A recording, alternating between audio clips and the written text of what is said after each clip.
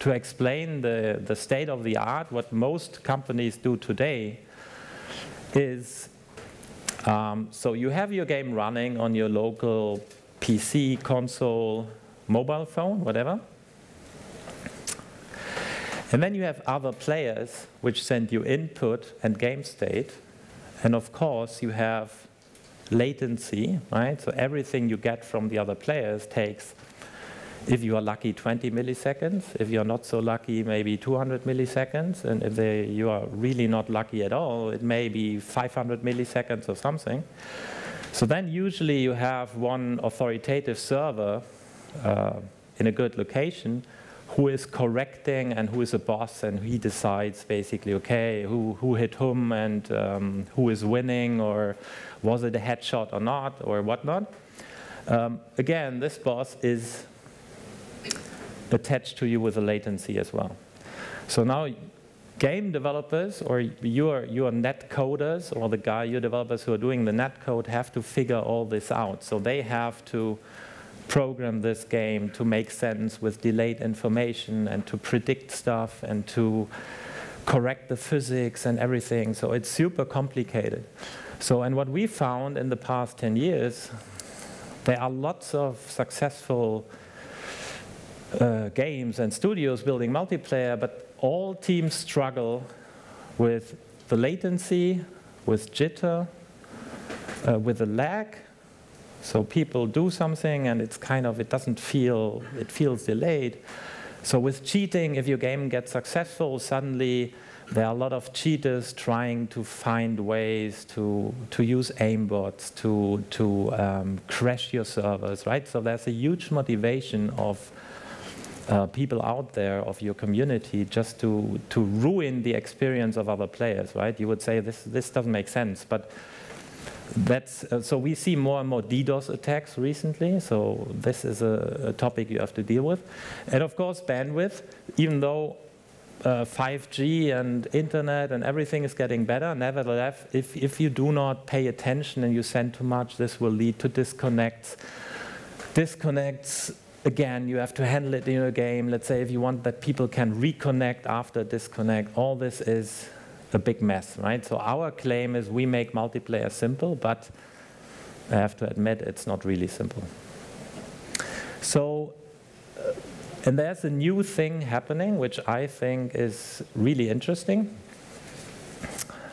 And it's taking a very different approach, which may sound a little bit magic, and it is a little bit magic. So let's assume you would build a game. So your game without the rendering, just the pure game, I call it simulation. And you have one controller attached to it, which is your local controller, right? So it can be your mouse, your keyboard, of course it could be a controller. And the other players are connected like it would be local to your game. So you as a developer, you do not see network at all. It looks like there are 4 controllers attached to your local simulation. So, and this is how you build your game. So there's only input. Input is right, left, up, down, jump, shoot. Can be a swipe. In VR, it could be like moving your hand controller, right? So all this is input. But it's nothing, so input is coming from outside into your game. So it's not something that's happening, it's not game state or characters moving or bullets or whatnot. So, and the beauty is, your code, your writing is working single player, it's working local multiplayer, it's working online, and it's exactly the same code. Because, again, it looks like all the controllers are attached to that simulation. So another big advantage is that your physics engine, so let's say you are building a soccer game and you have a ball which is shared across all clients, it's only there once. You do not have a distributed, oh, I get somebody hit the ball, a different player, and now, but in my local simulation it's totally different. This doesn't exist. You just have one physics system, And just by default, it will be networked. Another big topic is bots. So let's say some player would get disconnected. So you would want a bot to jump in for him, right? So he would be driving through a tunnel or lose his internet connection. You could, a bot could take over. This guy is reconnecting after 20 seconds and the bot is disappearing. So all this is very natural in this model. So the feedback from developers, so first off, it sounds too good to be true, right? So what's the catch? So why is this, why has never somebody done something like this? I don't know.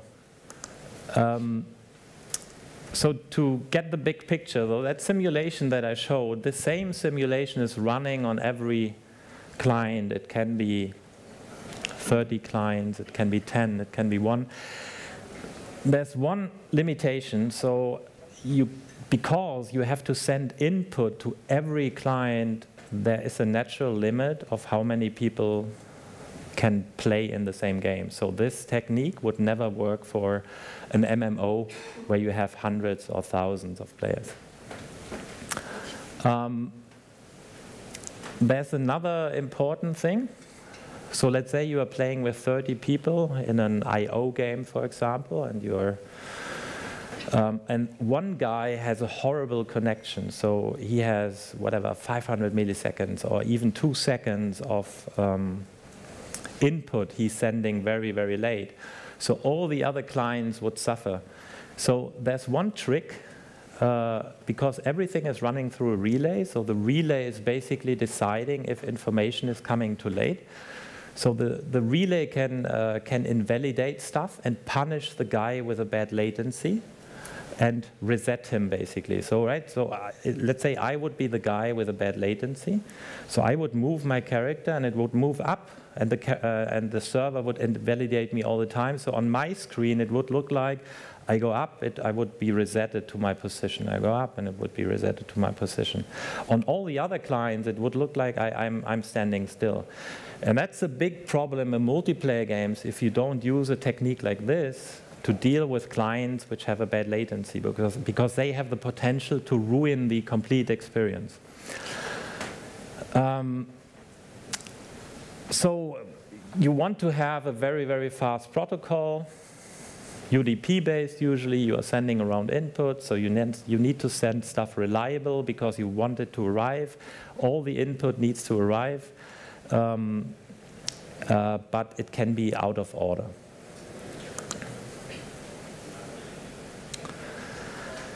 So I use the term deterministic game engine. So there, usually, let's say, most network solutions you get out there, or if you would build your own, are more a transport layer. So they give you a way to connect different clients with a fast UDP connection, and you can send packages around, right? So that's what I call a transport layer. So Steam networking, for example, if you use Steam networking, they give you a very fast way to send packages back and forth. So usually, this whole gameplay simulation and the rendering, this is typically, let's say, what a game engine would take over. So now in this deterministic game engine, you need to make sure that the complete game logic is deterministic, because you only have input, and you need to make sure that no matter what device, be it a mobile phone, be it a PC, be it a console, it needs to generate the same game state. And that's, let's say, the challenge, or why it was so hard to develop a solution like that, because this block needs to be deterministic.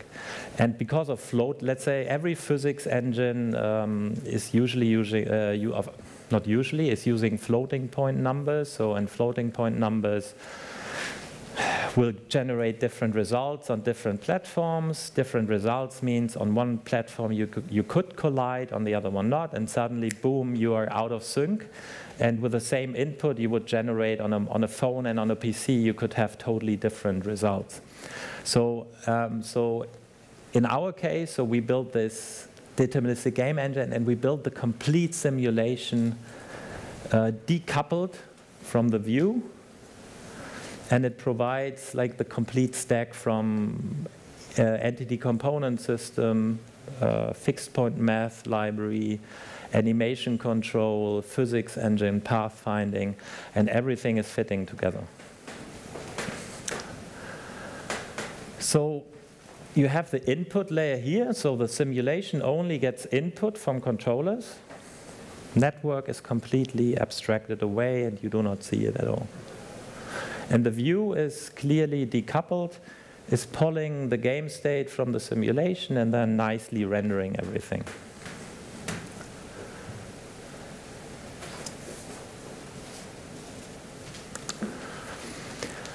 So one thing, it needs to be super fast, and to explain that really quickly, so let's say your game run at 30 hertz. It means that per tick you only have 33 milliseconds. Basically 1 second divided by 30, that's 33 milliseconds. So in 33 milliseconds you have to do everything. You have to calculate all the game logic, the physics, the pathfinding, and you have to render everything on the screen. So let's say if you say I take 25% of my time budget, 8 milliseconds, and do the simulation, it's not only you have to run the simulation once, but you have to cope with all the rollbacks you are doing constantly. So you only have half a millisecond, so 500 microseconds, to basically do all the calculation. And you need to use really special techniques like data-oriented architecture, no garbage collection, IL2CPP in Unity, and so on. And then you get really down to simulation times which are significantly below a millisecond. So why does it disrupt multiplayer game development? So you get a completely deterministic system. Zero lag means everything you do happens instantly. It's esport grade. You can do replay, spectating. You can just replay the input. You have a perfect replay. You have cheat protection because you cannot teleport players anymore. You can only send around input, so you cannot teleport clients or send game state around. There's no netcode, you just deal with input. It's low bandwidth because you're only sending the input, and it's super fast. So the advantages are overwhelming, but again, it doesn't fit for every use case out there, but it fits for a lot of use cases. So we built this thing as kind of a reference implementation, if you want. So we worked on it for 3 years. We launched it about 2 years ago. We've won some of the most amazing teams to use it. But we are super happy to work with independent teams and to work something out. So we want to get this to passionate, dedicated teams. So we are not looking, let's say, for hobbyists or people who cannot afford to go even on a conference or who are not really dedicated to this.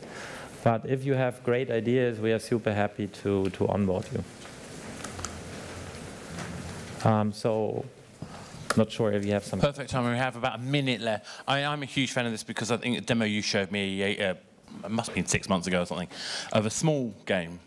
But because the deterministic physics, when there was an explosion happening, the explosion moved the vehicles in the same direction on every screen playing.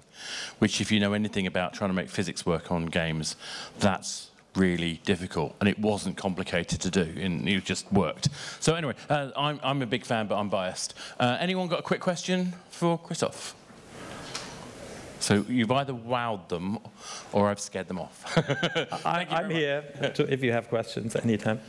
Genuinely a really fascinating thing, and it's very accessible to anybody. But I think what's interesting is making sure you think about it first before you get started, rather than going down the road and trying to reinvent it, trying to reconvert your game afterwards might be a bit more complicated.